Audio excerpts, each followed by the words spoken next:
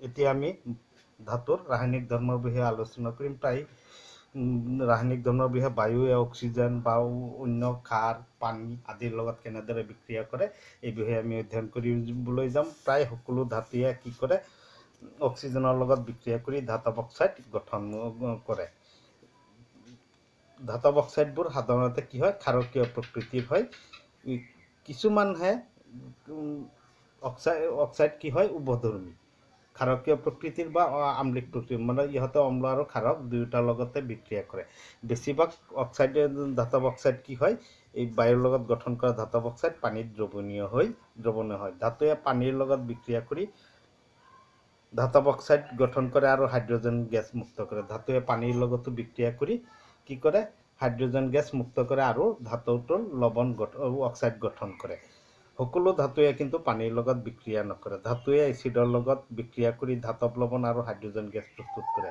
ধাতুৱে এচিডৰ লগত বিক্ৰিয়া কৰি হাইড্ৰজেন গেছ প্ৰস্তুত কৰিব আৰু ধাতুটোৰ লৱণ প্ৰস্তুত কৰিব। ধাতুৱে আন ধাতৱ লৱণৰ পৰা আন ধাতৱ লৱণৰ লগত অপহৰণ বা প্ৰতিস্থাপন বিক্ৰিয়া কৰে। আন ধাতৱ লৱণৰ লগত কি কৰে, অপহৰণ বা প্ৰতিস্থাপন বিক্ৰিয়া কৰে। আমি এইটো প্ৰথমটো পাঠতে পাই আহিছিলোঁ। অপহৰণ বা প্ৰতিস্থাপন বিক্ৰিয়া, অধিক সক্ৰিয় ধাতুৱে তাতকৈ কম সক্ৰিয় ধাতুক তাৰ লৱণৰ দ্ৰৱণৰ পৰা অপহৰিত কৰে, যাক অপহৰণ বা প্ৰতিস্থাপন বিক্ৰিয়া বুলি আমি কওঁ। ইয়াৰ পিছত আছে যে ধাতুৰ উপৰোক্ত মানে এই ইয়াত বায়ুৰ লগত বিক্ৰিয়া, ধাতুবিলাকৰ বিক্ৰিয়াৰ গতিবেগ, হয়নে? তাৰপিছত ধাতুৱে পানীৰ লগত কৰা বিক্ৰিয়াৰ গতিবেগ, ধাতুৱে এচিডৰ লগত কৰা বিক্ৰিয়াৰ গতিবেগ, ধাতুৱে অন্য ধাতৱ লৱণৰ লগত কৰা বিক্ৰিয়াৰ গতিবেগৰ তুলনামূলক অধ্যয়ন কৰি উপৰোক্ত প্ৰতিটো ধাতুৰ বিক্ৰিয়াৰ গতিবেগ তুলনা কৰি সিহঁতক এটা ক্ৰমত সজাব পাৰে। এনেদৰে পোৱা ক্ৰমটো ধাতুৰ সক্ৰিয়তা ক্ৰম বুলি কোৱা হয়। ধাতুৰ সক্ৰিয়তা ক্ৰমটো আমি এইটো পাম: potassium, sodium, barium, calcium, magnesium, aluminium, zinc, iron, nickel, tin, lead, hydrogen, copper, মাৰ্কাৰী, silver, gold আৰু প্লেটিনাম। এতিয়া এই সক্ৰিয়তা ক্ৰমটো যে আমি পাইছোঁ, এই সক্ৰিয়তা ক্ৰমটোক আমি এনেদৰে অধ্যয়ন কৰিব পাৰোঁ। পচবাকেমে কোৱাৰ লগে লগে পটাছিয়ামৰ পৰা পটাছিয়াম, চৰ পৰা sodium, barium, calcium, magnesium, AG until, aluminium, zinc, iron, nickel, tin, lead, হাকমাচিগুপ, hydrogen, copper, মাৰ্কাৰী, silver, gold, platinum. এইটো এটা এই সক্ৰিয়তাৰ ক্ৰমটো মনত ৰখাৰ বাবে এটা সহজ প্ৰক্ৰিয়া দিলোঁ। তোমালোকে নিশ্চয় ইয়াৰ দ্বাৰা উপকৃত হ'বা। এই ক্ৰমটো এনেদৰে মনত ৰাখিবলৈ চেষ্টা কৰিবা: পচবাকেমে, এজিয়ানটিলে, হাকমাচিগুপ। মানে এই ক্ৰমটোৰ পৰা আমি এই ক্ৰমটো আমাৰ মনত ৰাখিব লাগিব, আৰু এই ক্ৰম অনুসৰি আমাৰ প্ৰথমটো পাঠটো ইয়াৰ ব্যৱহাৰ হোৱা আছে। এইটো পাঠতো আমাৰ ইয়াৰ গুৰুত্বপূৰ্ণ ব্যৱহাৰ আছে। আমি পালোঁ যে ধাতুৱে অধাতুৰ লগত লগ লাগি যৌগ গঠন কৰে। এতিয়া আমি এই বিষয়ে আলোচনা আগবঢ়াবলৈ যাওঁতে ধাতুৱে অধাতুৰ লগত লগ হৈ আয়নীয় বান্ধনি গঠন কৰে।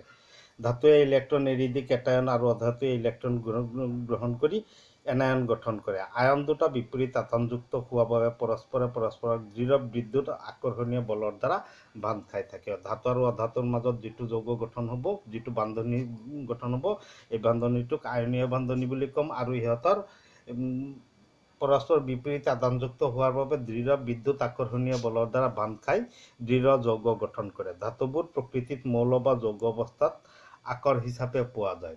মানে ধাতুবিলাক আমি প্ৰকৃতিত মৌল হিচাপেও পাওঁ, কিছুমান যৌগ অৱস্থাতো পোৱা যায়, সেইবোৰক আকৰ বুলি কৈছে। এতিয়া আকৰবিলাক ক'ৰ পৰা আহৰণ কৰা হয়? খনিৰ পৰা আহৰণ কৰোঁতে আকৰৰ লগত মাটি, বালি আদি লাগি থাকে। আকৰৰ পৰা ধাতু নিষ্কাশনৰ আগতে এই ঔষধিবোৰ আঁতৰাব লাগে। মানে এই ঔষধিবোৰ আঁতৰাইহে তাৰপিছত আমি ধাতু নিষ্কাশনৰ কাম কৰিব পাৰি। এতিয়া ধাতু নিষ্কাশনৰ বাবে প্ৰথমতে আমি কি কাম কৰিব লাগিব? প্ৰথমে আকৰ গাঢ়ীকৰণ কৰা হয়। গাঢ়ীকৃত আকৰক অক্সাইডলৈ পৰিৱৰ্তন কৰা হয়। প্ৰথমতে আকৰিকখিনি গাঢ়ীকৰণ কৰা হয়। গাঢ়ীকৰণ বিভিন্ন পদ্ধতিত কৰা হয়। ইয়াৰ বিষয়ে পিছত উল্লেখ কৰা হৈছে। এই গাঢ়ীকৰণ কৰাৰ পিছত এই গাঢ়ীকৃত আকৰিকখিনি কি কৰা হয়, অক্সাইডলৈ পৰিৱৰ্তন কৰা হয়। ইহঁত ছালফাইড, কাৰ্বনেট আদি বিভিন্ন ধৰণৰ যৌগ হিচাপে থাকে। এই ছালফাইড বা কাৰ্বনেটক কি কৰা হয়, অক্সাইডলৈ পৰিৱৰ্তন কৰা হয়। কিয় অক্সাইডলৈ পৰিৱৰ্তন কৰা হয়? অক্সাইডৰ পৰা ধাতুটো আহৰণ কৰাটো অতি সহজ, সেইকাৰণে ইহঁতক অক্সাইডলৈ পৰিৱৰ্তন কৰা হয়, যাতে আমি সহজতে ধাতুটো আহৰণ কৰি ল'ব পাৰোঁ। অক্সাইডৰ পৰা ধাতুটো আহৰণ কৰা হয়। তাৰপিছত আমি অক্সাইডৰ পৰা ধাতুটো আহৰণ কৰা হয়। এনেদৰে পোৱা ধাতুটো শোধন কৰা হয়। এনেদৰে যিটো আমি ধাতু পাম, তথাপি কিছুমান ঔষধি লাগি থাকিব পাৰে। এই ঔষধিবিলাক সম্পূৰ্ণ নাইকিয়া কৰিবলৈ হ'লে সেইটো বিদ্যুৎ পৰিশোধন পদ্ধতিৰে আকৌ ধাতুটো আমি শোধন কৰি ল'ব লাগে।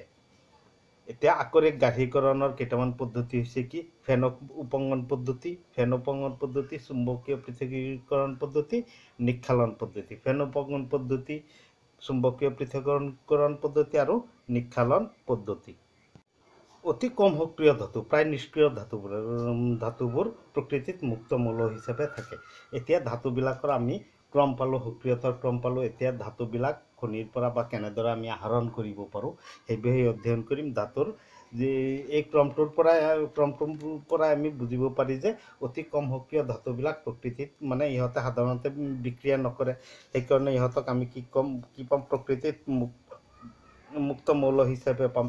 অতি কম সক্ৰিয়, প্ৰায় নিষ্ক্ৰিয় নহয়, তাৰমানে প্ৰায় নিষ্ক্ৰিয় নিচিনা। ইহঁতে বায়ুৰ অক্সিজেন, পানী বা ইহঁতৰ লগত সাধাৰণ পৰিস্থিতিত কোনো ধৰণৰ বিক্ৰিয়া নকৰে। সেইকাৰণে ইহঁতক মুক্ত মৌল হিচাপে প্ৰায় নিষ্ক্ৰিয় বুলি কোৱা হৈছে। কিন্তু ইহঁত নিষ্ক্ৰিয় নহয়, বিশেষ পৰিস্থিতিত বিক্ৰিয়া সম্পন্ন কৰিব পাৰে। ধাতুবোৰ প্ৰকৃতিত মুক্ত মৌল হিচাপে থাকে। কম সক্ৰিয় ধাতুবিলাকৰ অক্সাইডক যদি আমি উত্তপ্ত কৰোঁ, তেতিয়াহ'লে বিজাৰিত হৈ ধাতুটো পোৱা যায়। এনেদৰে পোৱা ধাতুটো আকৌ বিদ্যুৎ পৰিশোধন কৰিব লাগে। মধ্যম সক্ৰিয় ধাতুৰ মধ্যম সক্ৰিয় ধাতুৰ ছালফাইড আকৰিকবোৰ অতিৰিক্ত বায়ুৰ পৰিৱেশত উত্তপ্ত কৰিলে কি হয়, ইহঁতে অক্সাইডত পৰিণত হয়। আনহাতে মধ্যম সক্ৰিয় ধাতুৰ কাৰ্বনেট আকৰিকক সীমিত বায়ুৰ পৰিৱেশত উত্তপ্ত কৰিলে ধাতুৰ অক্সাইডলৈ পৰিৱৰ্তন হয়। এনেদৰে পোৱা অক্সাইডবোৰক আকৌ কাৰ্বনৰ দ্বাৰা বিজাৰণ ঘটাই ধাতু পাব পাৰি। সেই ধাতুটোক আকৌ আমি বিদ্যুৎ পৰিশোধন কৰিব পাৰি। উচ্চ সক্ৰিয়তা ধাতুবোৰৰ আকৰৰ বিদ্যুৎ বিশ্লেষণ ঘটাইহে ধাতুটো আহৰণ কৰিব পাৰি। যেনে ছডিয়াম ক্লৰাইড, আমি ছডিয়াম পৃথক কৰি ক্লৰিন পৃথক কৰিবলৈ হ'লে ইহঁতৰ বিদ্যুৎ বিশ্লেষণ কৰিব লাগে, যিটো আমি দ্বিতীয় পাঠত এই প্ৰক্ৰিয়াটোৰ বিষয়ে পঢ়িয়ে আহিছোঁ। তাৰপিছত কম সক্ৰিয় আৰু মধ্যম সক্ৰিয় ধাতুবোৰ বিজাৰণৰ দ্বাৰা আহৰণ কৰোঁতে আমি যিটো এই কম সক্ৰিয় ধাতুৰ ক্ষেত্ৰত আমি অক্সাইড আকৰকক উত্তপ্ত কৰি যিটো ধাতু পাইছিলোঁ, তাৰপিছত আমি মধ্যম সক্ৰিয় ধাতুৰ কাৰ্বনেট আৰু ছালফাইডক বিজাৰিত কৰি অক্সাইড আকৰ পাইছিলোঁ। এই অক্সাইডক কাৰ্বনৰ দ্বাৰা বিজাৰণ ঘটাই আমি ধাতুটো পাইছিলোঁ। এই ধাতুবিলাক সম্পূৰ্ণ বিশুদ্ধ নহয়। ইহঁতক কিছুমান সামান্য পৰিমাণে ঔষধি লাগি থাকে। সেয়ে ইহঁতক কি কৰা হয়, বিদ্যুৎ বিশ্লেষণ ঘটাই বিদ্যুৎ পৰিশোধনৰ দ্বাৰা পৰিশোধন কৰা হয়। তাৰপিছত ধাতু বা অধাতুবিলাক কি হয়, দুই বা ততোধিক ধাতু অথবা এটা ধাতু আনটো অধাতু নিৰ্দিষ্ট অনুপাতত মিহলাই পোৱা ধাতুক সংকৰ ধাতু বুলি ক'ম। দুই বা ততোধিক ধাতু অথবা এটা ধাতু আৰু আনটো অধাতু, হয়নে? অথবা এটা ধাতু আনটো অধাতু নিৰ্দিষ্ট অনুপাতত মিহলাই পোৱা ধাতুক সংকৰ ধাতু বুলি আমি ক'ম। তাৰপিছত আমি যাওঁ ক্ষয়ীভৱন। ধাতুৰ ক্ষয়ীভৱনটো আমি প্ৰথম পাঠত অধ্যয়ন কৰি আহিছোঁ। ধাতুবিলাক মুকলিকৈ থৈ দিলে ইহঁতে চৌপাশৰ পৰিৱেশৰ দ্বাৰা আক্ৰান্ত হয়। বায়ু, জলীয় বাষ্প, বায়ুৰ অক্সিজেন, এচিড আদিৰ দ্বাৰা আক্ৰান্ত হয় আৰু ইহঁতৰ ক্ষয় ঘটে। এতিয়া ইয়াকে ধাতুৰ ক্ষয়ীভৱন বুলি আমি পাই আহিছোঁ। ক্ষয় প্ৰতিৰোধ কৰিবলৈ ধাতুৰ ওপৰত তেল সানি, গ্ৰীজ সানি আমি কি কৰিব, বা ৰং সানি বা বিদ্যুৎ উত্তাপন দিলে ধাতুটো বায়ুৰ সংস্পৰ্শলৈ আহিব নোৱাৰে আৰু বায়ুৰ এই পৰিৱেশৰ দ্বাৰা আক্ৰান্ত নহয় আৰু ইহঁতে ক্ষয়ৰ পৰা ৰক্ষা পৰিব পাৰে। ইয়াৰ উপৰি আমি সংকৰ ধাতু তৈয়াৰ কৰি ধাতুৰ ক্ষয় প্ৰতিৰোধ কৰিব পাৰি।